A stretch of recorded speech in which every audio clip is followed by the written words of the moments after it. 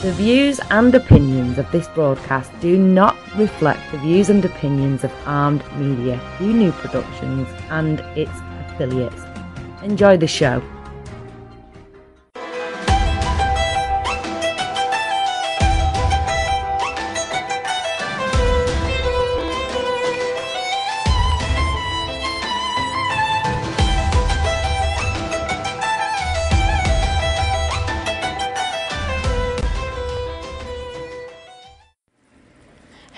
Hello, and welcome to Let's Talk Careers with Sara on Armed Radio Global. And you'll probably hear me on iHeartRadio and also on Speakers.com. So you can also have these recordings on my page, Facebook, Let's Talk Careers with Sara. I want to discuss today about the secrets, power of salary negotiating. So I get these ideas a lot from Roger Dawson. He has a book about salary negotiating skills. So I want to discuss about things that everybody wants to know, how to get more money from your employer.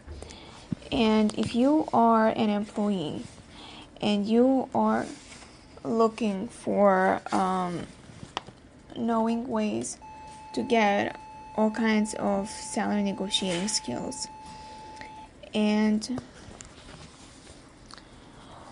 you are listening to my show to learn some tricks to get your employer to pay you more than you are worth, you're going to be a mite disappointed. And yes, I'll teach you how to gain power in a negotiation, and I'll teach you some negotiating techniques that you will get your employer or potential employer to pay you what you are worth. But I do not intend to tell you how you can get your employer to pay you more than you are worth. That, after all, would disrupt the fabric of capitalism as we know it.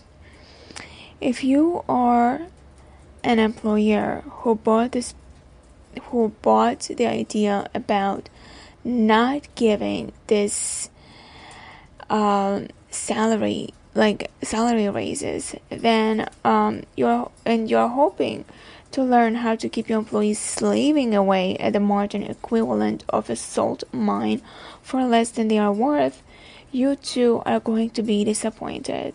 What I believe is that many employees are working for far less than they are worth simply because they don't know how to negotiate a salary, and many employers could get far more from their employees if they knew how to negotiate compensation packages that would stimulate their employees to produce more. More than any other negotiation, a salary negotiation must be win-win.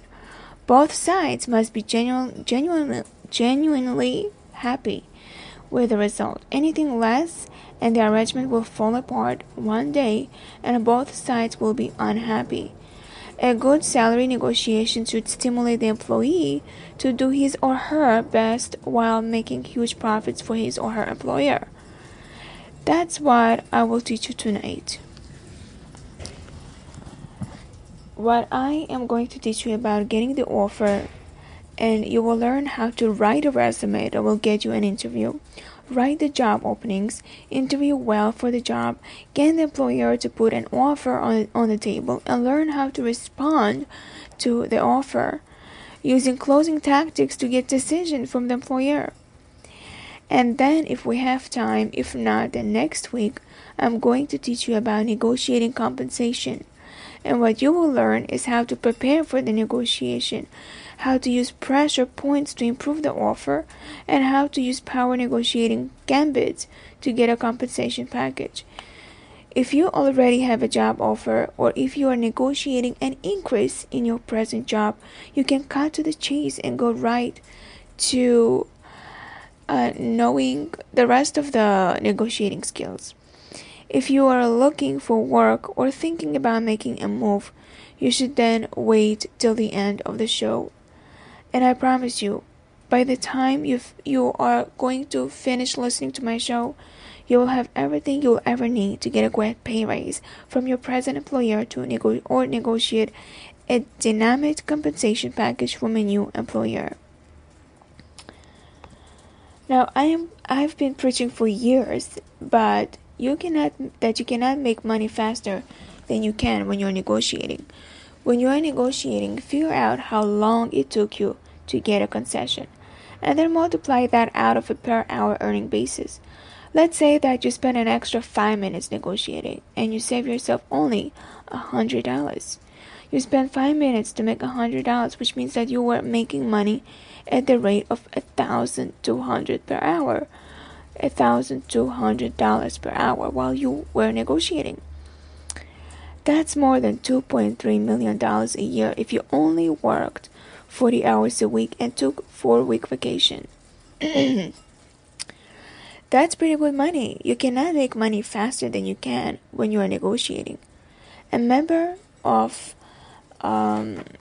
Roger Dawson's golf club was once listed in the Guinness Book of World Records as the world's highest paid heart surgeon.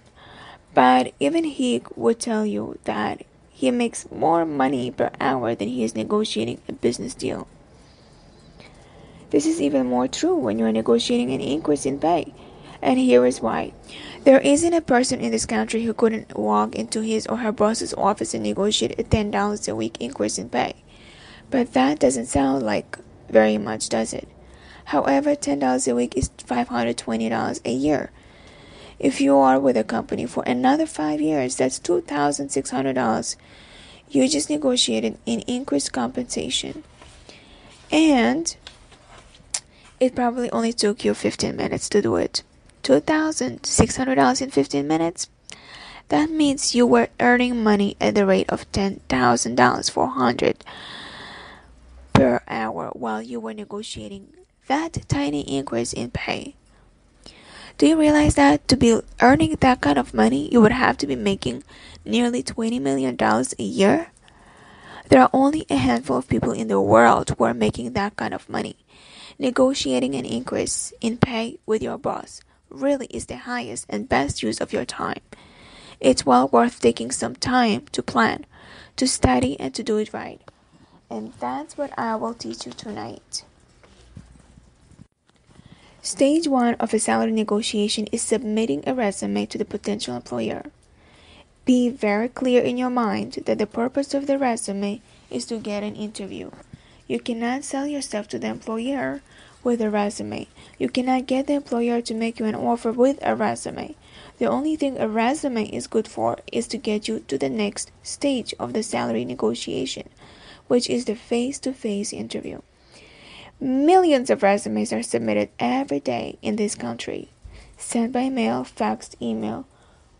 Where do they all go? Which ones does the employer offer even read? If an employer advertises a job, 500 to 2,000 resumes might be submitted. How can you make yours mean something? So I'm going to explain to you tonight that how to prepare your resume and how to get it read. Things to exclude from your resume. Let's start with that.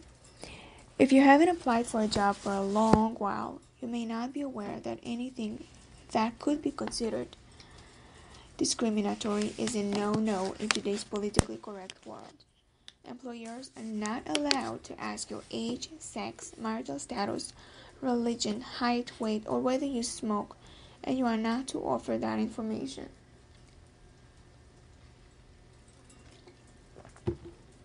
The person who reviews your resume will immediately exclude you if you do.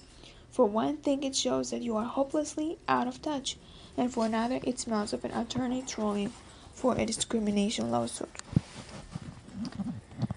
Let's learn how to increase your chances of getting your resume read. The key issue is to make it relevant to the job for which you are applying. It's better to send 10 resumes that are tailored to the job than 100 resumes broadsided in the hope that one of them will attract attention. Remember that the HR director may be reviewing 50 or 60 resumes a day, perhaps more if the company accepts email resumes. They are looking for ways to eliminate applicants at that stage. Lack of relevant background will get you kicked out.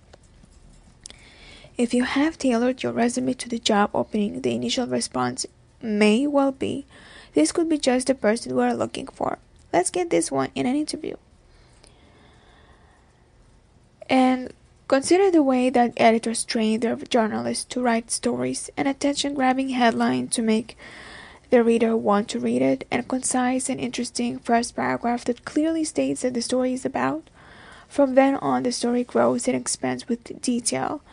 You don't have to read it all to understand what is it about. But if the article continues to hold the reader's interest, they will read it to the end. Use the same formula when you are writing your resume.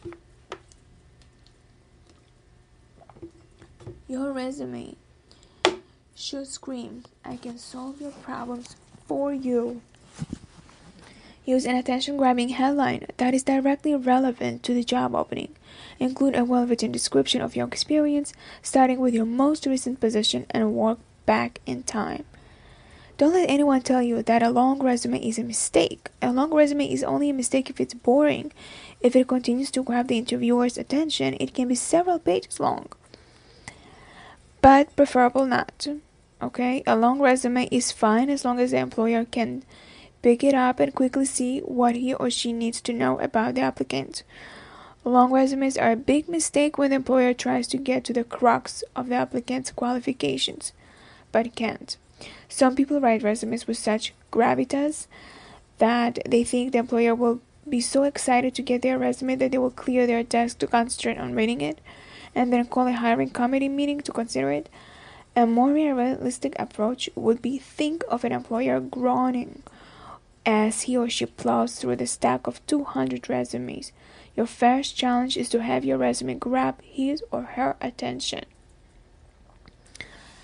As a resume writer, I do a lot of standing out from the crowd resumes.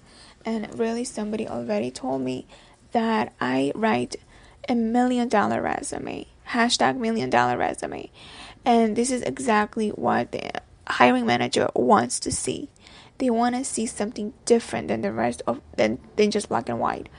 I don't do it colorful, but I do add some layouts to make it still black and white, but with layouts. Now, if you do need somebody to do that for you, you can reach out to me on Facebook, Let's Talk Careers with Sarah, and message me there and I'll help you out. Now, should you call the employer after sending the resume? That's a question I always been asked. Only if you want to get hired. Call 3 days after sending the resume. Don't call to ask if they got it. That's lame. And if they have a stack of 200 resumes on their desk, they probably won't know anyway. Remember that the purpose of your call is to get the next level, which is the first interview. They're not going to hire you from a phone call, so don't even try to get hired. Focus on getting the interview. Use a lively, "I can solve your problems" approach. If you need someone to open up that territory in Alaska, I'm the perfect person for you. That's exactly what I did for my last company, and sales were 320% over budget. When can we get together? Would Wednesday or Thursday be better for you? If you can't get an interview with this call, tell them that you will call again in 3 days, and be sure that you do it. Use good judgment on this. If you think it will help, include a picture, but advisable not, depending on what job you're doing. And if you have any reasons to think it would be negative, leave it out. Be sure that the picture is business-like. No cheesecake, no vacation shots, or jumping out of a plane shots. Once they have interviewed you, the rules change. Include your picture on everything so they can recall you better. It's very easy to insert a small picture under your signature in a computer-generated letter.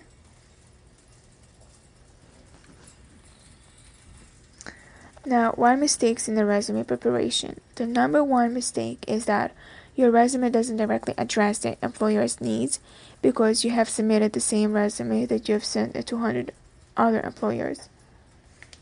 And that's so hard.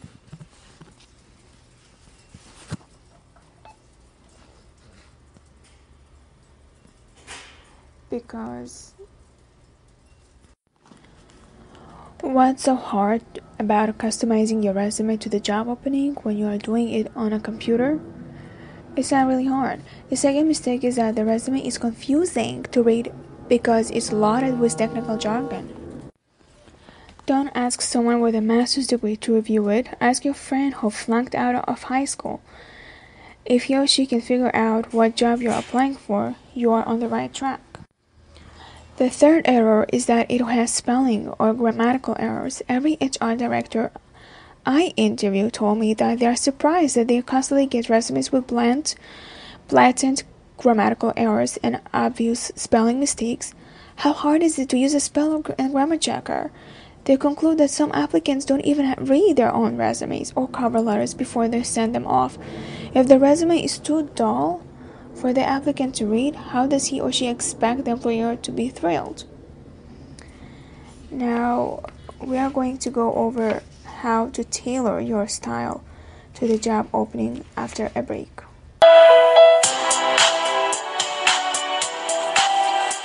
Hello, this is Sara Yusupov. Stop by my show, Let's Talk Careers with Sarah, Wednesdays, 10 p.m. Eastern, where I will discuss about your dream job, career coaching, answering your questions regarding careers, exclusively on TuneIn Satellite and the Armed Radio Global Networks.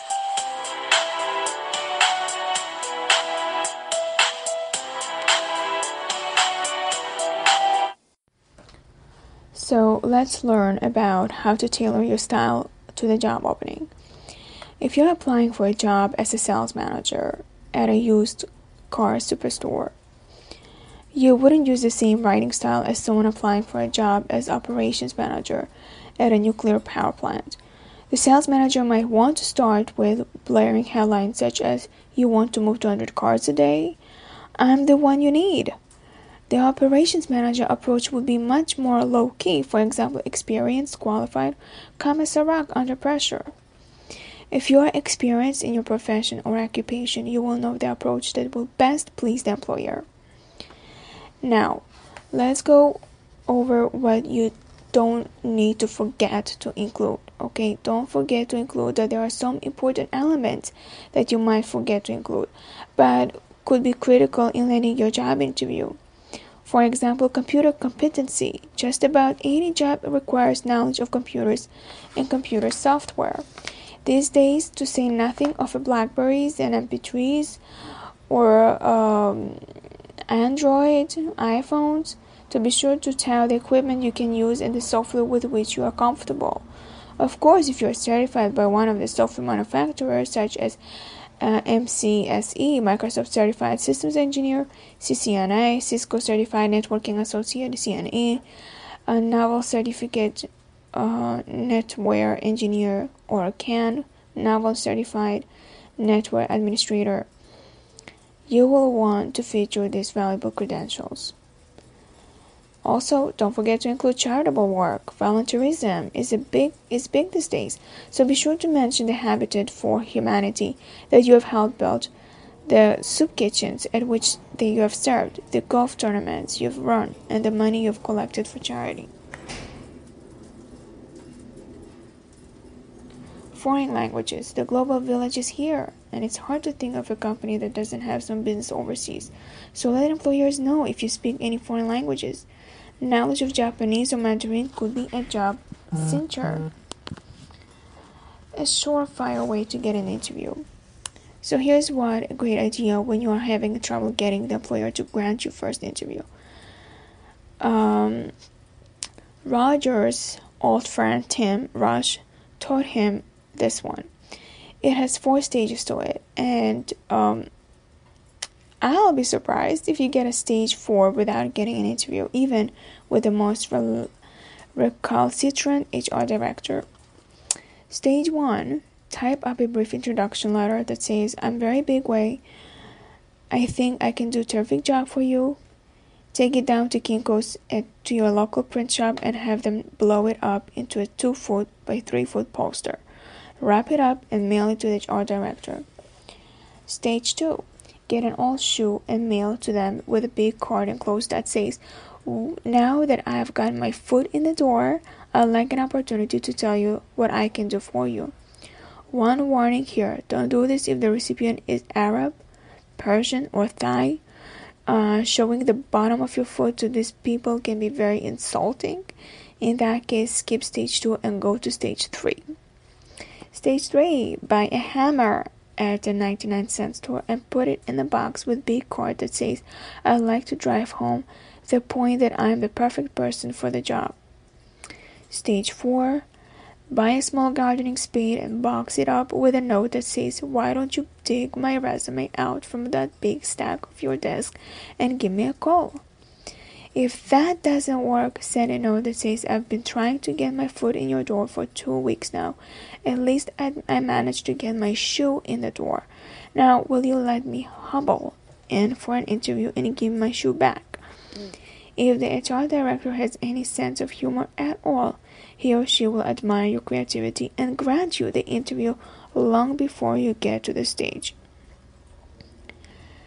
Now, let's go over to key points to consider. The purpose of a resume is to get you a face-to-face interview. Nothing more. Leave out any information that could be discriminatory.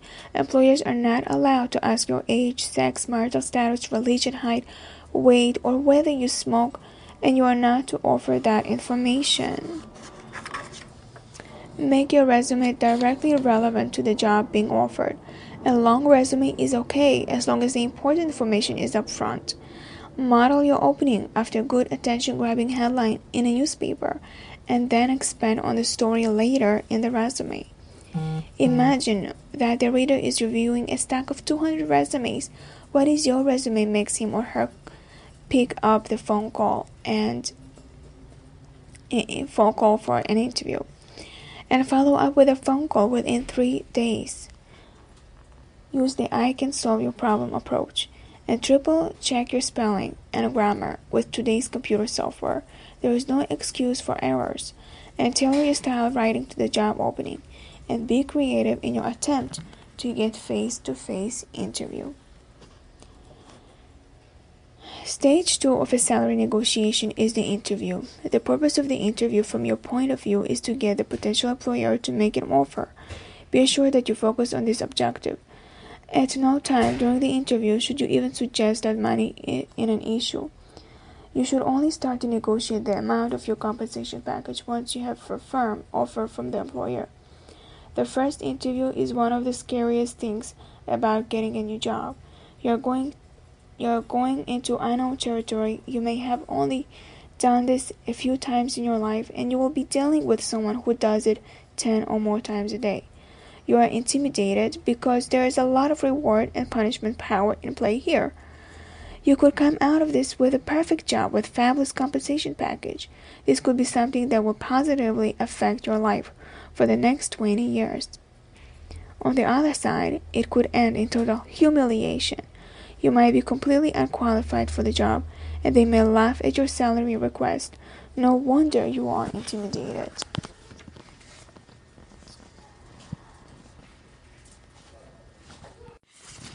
Roger's golfing buddy Ted tells the story of being on a hiring panel for the local police department. A woman applied for the job who clearly had absolutely no qualifications. They were polite to her, but Ted finally asked her, "Could I ask you why you applied for this job when you have no experience or qualifications?" The applicant rolled her eyes and said, "Well, sir, it's like this. When you see a gravy train going by, you just naturally want to jump on it." Now, gathering information about the company, using the internet to find job openings. The Wall Street Journal has an excellent site intended for college graduates. Do a keyword search for chemist, for example, and you get 29 job openings around the country. You get specific employers and locations, and you can click through to apply for the job online. The granddaddy of job search website is Monster. If you enter chemist at that site, you'll find 987 job openings. If sticking your head in the federal government through appeals to you, try jobsearch.upm.gov/index.asp, which has 81 openings for chemists. If you want to find out what a federal job pays, find out the grade and the step and go to opm.gov.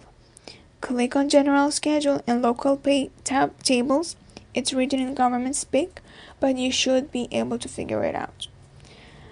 The federal government offers a massive website from the Bureau of Labor of Statistics.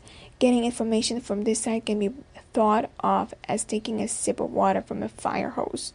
But it's only there somewhere. You are paying for it. Or at least you will be when you find a job and start paying taxes. So you might as well use it. Now, learning more about the company. Learning more used to be hard work, but with the internet, it's easy. Thoroughly read the company's website. Find by going to Google and type in the company's name. Be sure to read the press and release section so that you are up on current events of the company. It makes you appear so informed to be able to say, didn't you open a new assembly plant in Bangladesh last month? Look the company up at the Standard & Poor's website. This is a McGraw-Hill company that researches companies and sells the information to subscribers, but it gives a lot of free information about companies on its website. And then use Hoovers.com to research the company. This is a Dun & Bradstreet company that sells information to subscribers, but it also offers a lot of free information on its website. Now, how do you prepare for an interview? Now, all of this information is exactly how to get to salary negotiation. But you have to know the foundation first before you even go into asking for a salary. So, preparing for an interview, as is the case with anything else. The more prepared you are for the interview, the more relaxed you will be, and the better you will do. Preparation is the key. I remember when I did my first and last parachute jump, I was absolutely terrified when I showed up at the jump zone in the morning. But after a few hours of having them show me the equipment and jumping off higher and higher platforms, I had enough confidence to get on the plane. I was still terrified, but at least I had my fear under control. Contrast that with the time when I went scuba diving in St. Thomas, Virginia Islands. I went with a group from cruise ship who were nearly all first-timers. By law, they had to take a short class to qualify them to dive. When we arrived at the dive shop, their classroom was full, so our instructor said, "Never mind, I'll teach you on the way down to the beach." He loaded us onto an open-sided bus, and as it roared around the curves to the beach, he stood in front of us holding up the equipment and yelling instructions to us. It was totally inadequate. As you can imagine, the dive was a nightmare. Most of the would-be divers panicked before they got their shoulders underwater, and only a handful of us completed the dive. Even though we are only in shallow water, preparation is the key to overcoming fear and building self-confidence. It's a good idea to go on a few interviews for jobs that you don't care about, just to develop some confidence. This will help you get a feel for how it goes and what to expect. If you are worried that the HR director will throw questions at you that you won't feel comfortable answering, it's a good idea to rehearse the answers to questions that might rattle you. Think of yourself as a nominee for the Supreme Court who is preparing for your grilling by Senate Judicial Committee. Have your significant other play the role of hostile HR director and fire the tough questions at you. You'll be much better prepared for the actual interview. Remember that if the interviewer is sitting there looking at your resume, he or she is not going to ask you questions that you have already answered in writing. Try to think of questions that are not covered. Basically, I am doing mock-up interviews with each candidate that is interested.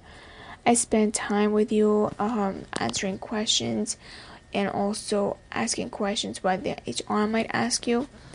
So if you are interested, you can reach out to me on Facebook, Let's Talk Careers with Sarah, and we can discuss more in details. The questions that you might be asked is, tell me about the challenges that you faced on this job. You are almost certain to be asked this, so prepare a story for each job you've had. Rehearse the problems and tell how you took control and came through it shining. How much do you expect to get paid? I'll help you with these questions a little later, okay? Would you take less? Why did you leave your former employer? What do you want to do for us? Have you ever refused to do something because you thought it was unethical? On this job, who did you have the most problem getting along with? What are your strengths? What are your weaknesses? What would you do if the person who reported to you refused to follow your instructions? Why didn't you finish college? What are you most proud of? May I check with your current employer? I am concerned that you don't have enough experience handling blank. Remember that your first interview will probably be by telephone. An assistant to the HR director will call you out of the blue and ask you some qualifying questions. Then objective at this stage is to narrow the list of applicants. So he or she will be looking for issues that could disqualify you. Your objective is to keep your resume in the stack of potential hires and move to the next level, which is the first face-to-face interview. Stay focused on that with direct appeals. And when can I come to see you? Or what can I have to do to get an interview? That's what you ask at the end when they ask you, do you have any questions? What is the interviewer trying to find out? Interviewers want to learn 3 things about you: that you can solve their problems by handling the opening they have to fill. Your strategy should be to find out all you can about the specific job opening and what you would be doing for the company. Tailor your approach to that opportunity, but also leave open the possibility that they will love you so much that they will find another place for you in the company if the current opening is filled. The next thing is they want to know is that you have leadership skills and can inspire and motivate people to work harder and accomplish more. Your strategy should be to tell a colorful story about the time you took over in an emergency and became the company hero with your initiative, drive, creativity, and daring leadership skills. And the third thing they want to know is you will fit in with your corporate culture.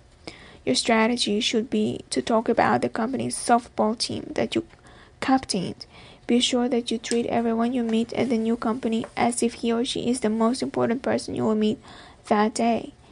You can't write roughshod over a personnel secretary and ingratiate yourself with the interviewer. They compare notes after you leave. You know, right? Now, how to stand out at an interview when there are a lot of applicants. Most applicants will dutifully answer all the questions that they are asked and hope they get a job offer. This is not a good negotiating strategy. You want to come across as a highly desirable applicant who will be choosing from a myriad of offers. As I'll explain later, negotiating options give you a power in negotiation. A good way to project that you have options is to take some time at the end of the interview to see if the employer can offer you what you expect. After the interviewer has asked you her questions, you ask your questions. And they might include, who are your major competitors? You can ask that. And why are you better than them? What is your corporate mission statement? Do you try to promote from within? Where do you think this company will be 5 years from now? Are you prepared to make an offer today? When will I hear from you? Asking questions project that you are not going to jump at the first job offered you and that you have several options, which gives you the power in the subsequent salary negotiation.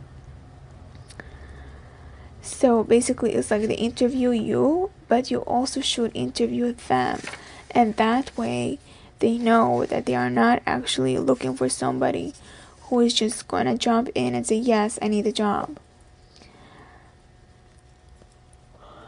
Now, you need to express your skills as benefits to the employer. Salespeople know the difference between features of the product they are selling and the benefits of owning the product. These roofing tiles are made of concrete is a feature. So you will never catch fire, blow away, or wear out are the benefits. In an employment interview, I am an experienced negotiator. At my last job at the leasing company, I bought more than 8,000 cars a year. Is a feature.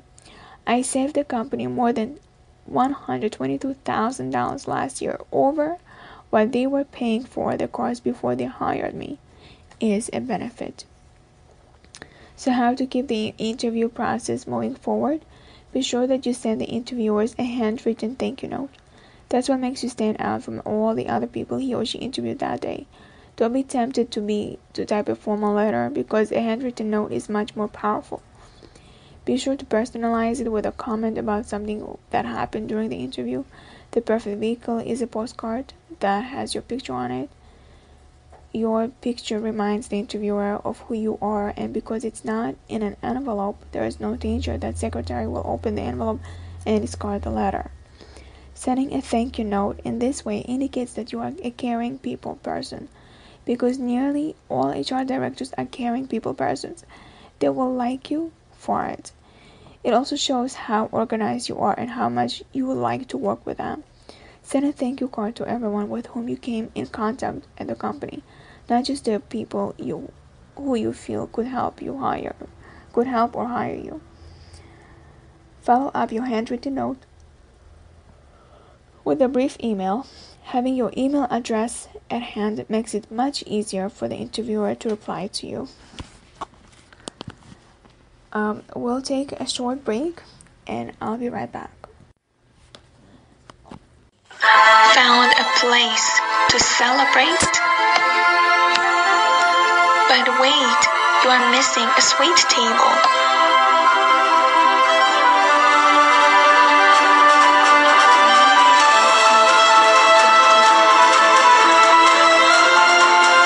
With fancy desserts and a menu full of items of your choice. Call 347-265-5063. You can have a sweet table as if you are a celebrity. Quality worth every penny. Order from New York Artisan Bakery.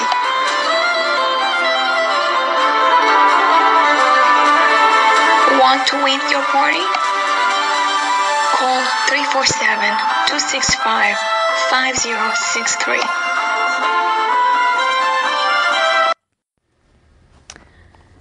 So, let's discuss about handling the issue of money. This is the most delicate issue to be raised in a negotiation. Employers will try to raise this issue early in the process because they don't want to waste time on applicants they can't afford.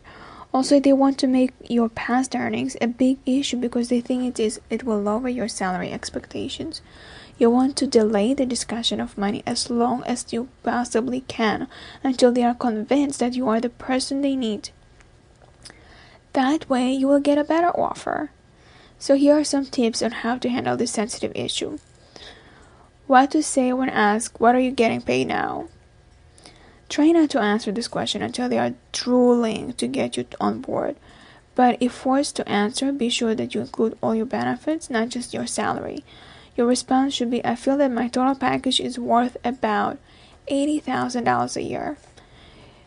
Your way of calculating that would include base salary, bonuses, both actual and potential, vacation pay, stock options, travel allowances, health plans, life insurance, access to company health club, employee discounts, the benefits of not having a long commute to work, reimbursement for meals, frequent flyer points collected, hotel frequent guest points collected, reimbursement for tuition, training gifts given by company beyond that of learning about the company, retirement plans for 1K contributions, free cappuccino machine in the lunchroom. That's 2 cups a day, which would be $3 each at Starbucks for 250 working days in a year. That's $1,500 right there. As you can see, there is a huge difference between your base salary and your total compensation package. If you are to respond to their question about current earnings by just giving them your base salary, you would be vastly underrating yourself. So what to do if you get a low offer for a job? Write them a sincere counter offer letter, or better yet, call and ask for an appointment to discuss counter offer. Negotiations always work better face to face for several reasons. You can read the body language better face to face. You can communicate your seriousness better. You can shake hands and reach an agreement on the spot. If you are reduced to writing a letter, make these points you sincerely admire the company, see great opportunity there, and want to work for them. The only stumbling block is the compensation. Restate all the great things you could do in the position. Mention that you have another offer available to you that pays more, but you really want to go with this company. Projecting that you have options gives you power. It also makes it easier for the HR director to sell his or her boss on paying you more. Ask for more than you expect to get so they can have a win with you. Imply some flexibility to encourage them to negotiate with you. Perhaps you could say, I really feel that I'm well worth $100,000. I might take a little less. Support your requested amount with a research that justifies it. List the items on which you have reached agreement. It reminds the HR director of all the work he's gone through to get this far. He's then more likely to be flexible because he subconsciously wants to recoup the time already invested. Once you have agreed on a package, ask for it in writing. Is it appropriate to ask for the offer in writing? Yes, by all means. Your new employer wants to eliminate any misunderstanding just as much as you do. Get it in writing and be sure that the letter includes all the details. If it's high-level position, try to get it signed by an officer of the company. So what the interviewer is looking for, what impresses an HR director, what is he or she is looking for in an applicant. If she has several applicants with similar credentials, what would make her pick you? So here are 8 key issues that gives you the edge over other applicants. Credentials, reward power, punishment power, consistency, character, charisma, expertise power, information power. So let's start with details. Credentials. In the United States, we are influenced by titles, not as much as in Germany or Switzerland, but we are high on the list of countries where titles give status. If you have had titles in high school, college, and previous employment, be sure to mention them. Because titles build your credentials. Anything you can do to stress your credentials is valuable. This might include high school and college degrees, include any leadership roles that you took in campus activities, scholastic achievements, titles in previous jobs.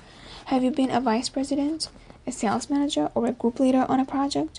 Recognition by industry peers. Have you been president of your industry association, on the board of directors, or on a committee? Have you received any reward from your industry association such as a member of the year? Also, specific experience gives you major credentials. Have you put out oil fires in Kuwait or built bridges in Brazil?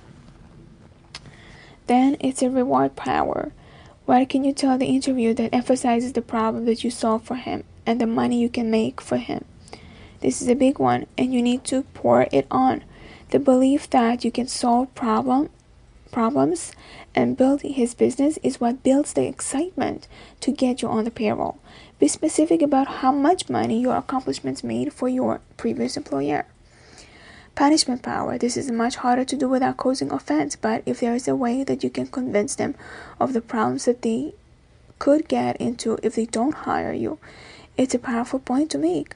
Perhaps you can say something such, this type of work is very complicated, it takes a lot of skill to get it right, and the downside of not doing it well is so enormous.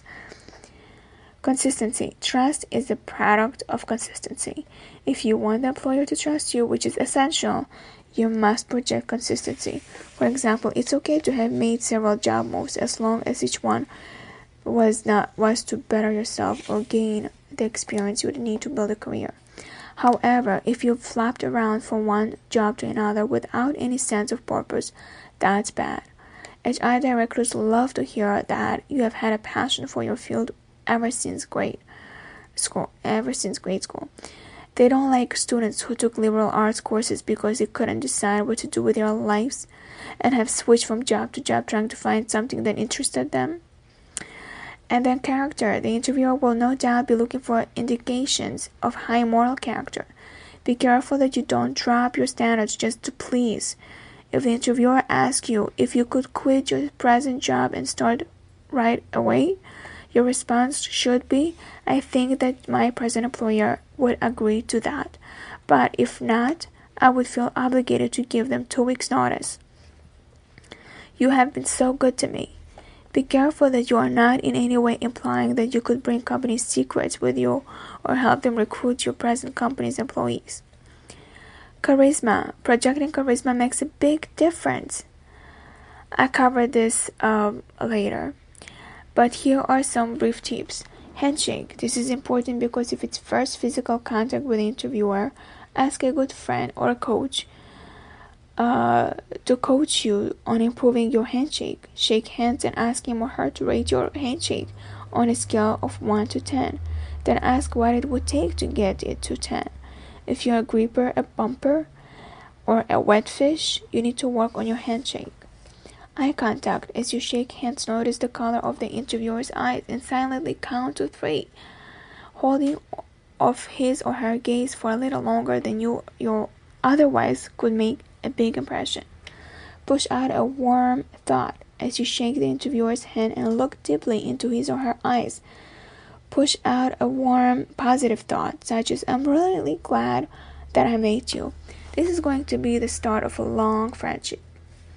Smile as you shake hands and again as you sit down to talk. You may be feeling very nervous, but it won't show if you are wearing a big smile. Charisma is very hard to explain. We know it when we see it, but we have trouble explaining it.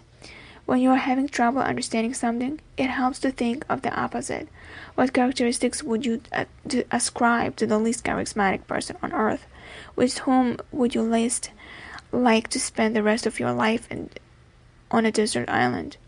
I think it would be a person who is totally self-centered, someone who only thinks of him or herself. Take John Paul Getty, for example. When he was a rich man in the world, many people wanted to own what he owned, but nobody wanted to be who he was. Aristotle Onassis had the greatest difficulty in doing business with him, until, as he explains in his autobiography, he accepted that anything Getty would do would be totally self-serving. If the opposite of charisma is being self-centered, it becomes clear that charisma is the ability to project that you care about everyone with whom you come in contact. You don't have to be Mother Teresa, caring about every poor person on the planet, or a Martin Luther King, caring about everyone suffering from racial injustice, but you do need to care about everyone you meet. Dale Carnegie had some great advice in this regard. He said, treat everyone you meet as if they are the most important person you'll meet that day. That's well said, isn't it? Not the most important person you'll ever meet, or even the most important person you will meet that week.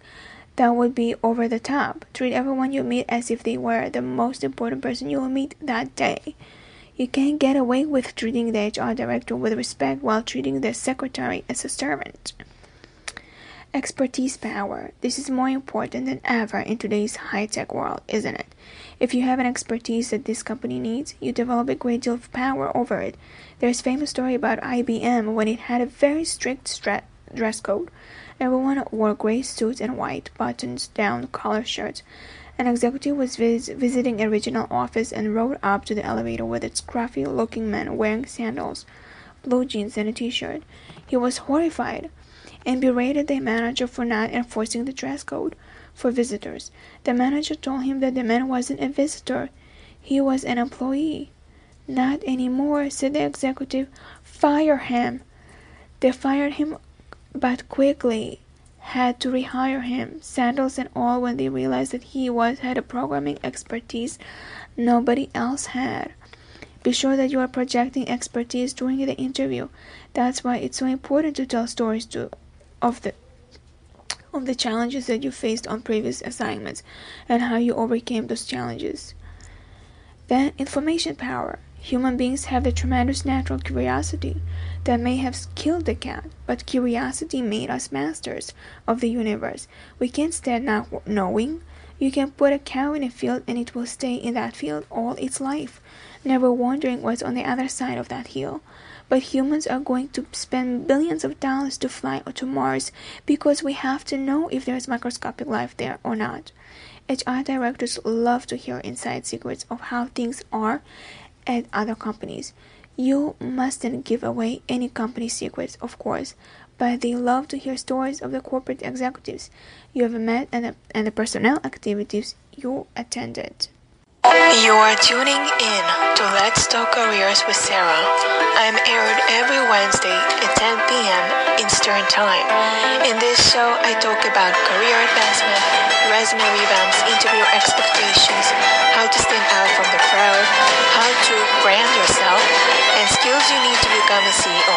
All of this is on Armed Radio online show, Let's Talk Careers with Sara, exclusively on TuneIn Satellite and the Armed Radio Network. Now, problem issues. What to do if your previous employer won't give a good reference? First, you should confirm your suspicions. If your previous company really bad-mouthing you or has your paranoia overwhelmed you, to find out, have a friend call the old employee, as if he or she were a personnel clerk for a new employer.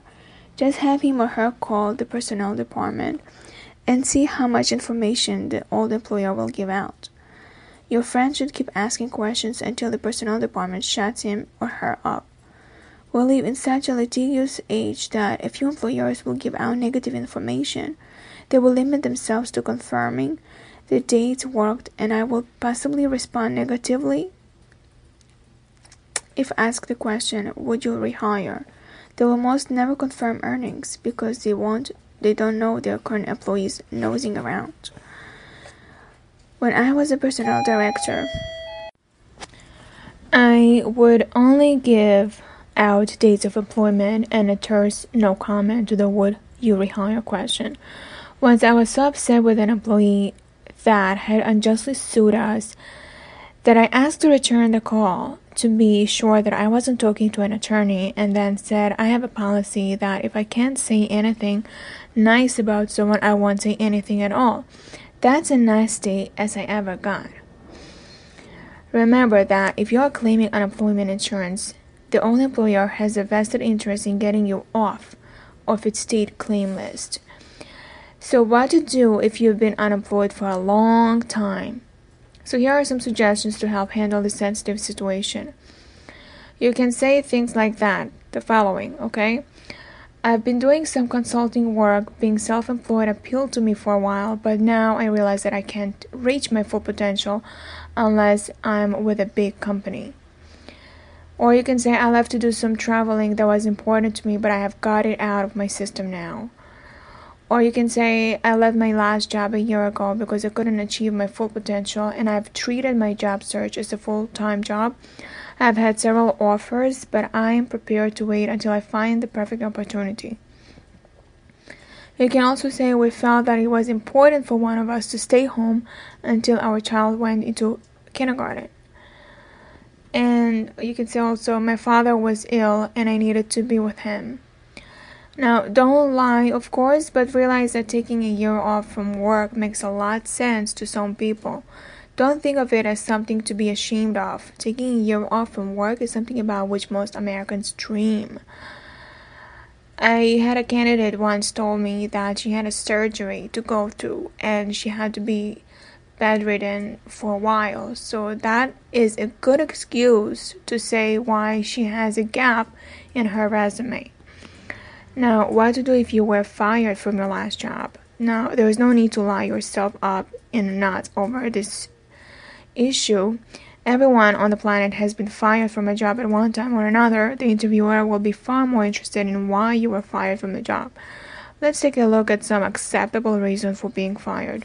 They downsized and I didn't have the seniority to take the cut. That's a good something you can say. Or you can say they closed at that location and I was not willing to move. I outsourced my job to India. And now here are some unacceptable reasons for being fired. They caught me stealing.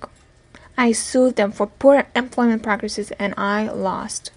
My boss was an idiot and wouldn't listen to me. Remember that they will probably only find out if you were fired if you tell them. The vast majority of previous employers will only verify the dates worked. So take this into consideration. Don't be too concerned what your former employer will give you a bad reference.